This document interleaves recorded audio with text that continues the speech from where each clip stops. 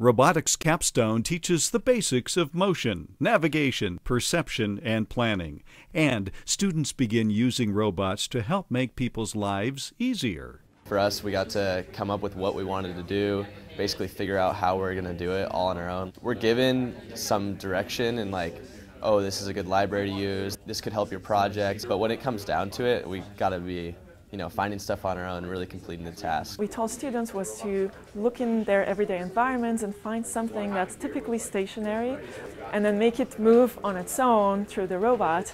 You will see in the demos, the students came up with some very creative ideas, and this is part of the Capstone project, sort of exercising your creativity and design. By the time they get to the stage, students are very good at solving problems that we give them, but this is an opportunity for them to define their own problem and think about why it's important, what are the real challenges, and then go ahead and solve it with the skills that they have. Everyone had done a lot of brainstorming, and he's like, what if you did a mobile trash can? And I'm like, that's really stupid. And then I thought about it for another minute. I'm like, wait, that's brilliant. I take it back. I'm pretty amazed by how people have figured all these things out so we can use it for our project. We are Team Wildcat. We made a cute little mobile garbage can. If you go to an office environment, every desk has its own trash can. That ends up being a lot of wasted trash cans, which are only a quarter full at the end of the day. What if the trash can could come to you instead? So we have this external connect, which is tracking skeletons of people that are in the room. Once the robot arrives at the location, it will wait for a verbal command to go back. In this case, it's good job, Wildcat. One of the bigger challenges was having to actually map the external connect, transforming that point of view into our map, and then making sure that whatever location is given by that connect, this robot can actually move to that specific location. We've begun evaluation, and so far the only test we've carried out, what part of the sequence of the entire system was the slowest from a user's perspective?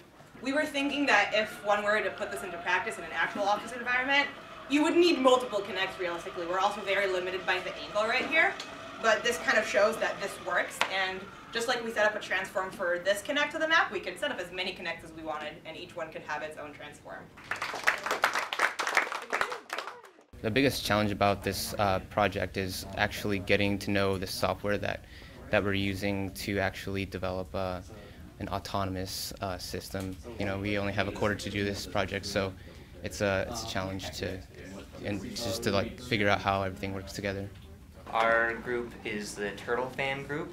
So the motivation for this project was we had a pretty hot summer, and it would be inefficient to get air conditioning because I was only ever in one room at a time. So it made sense to have the fan carry itself around.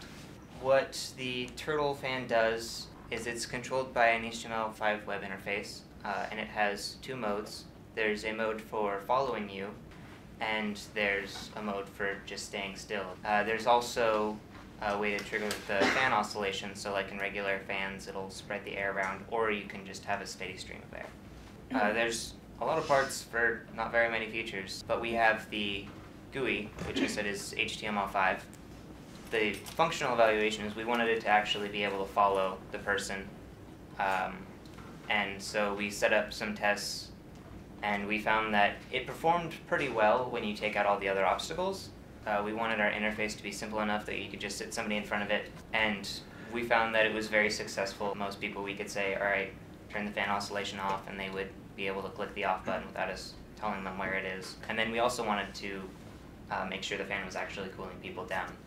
And surprisingly, that little fan has a lot more power than it looks and was able to do some decent cooling.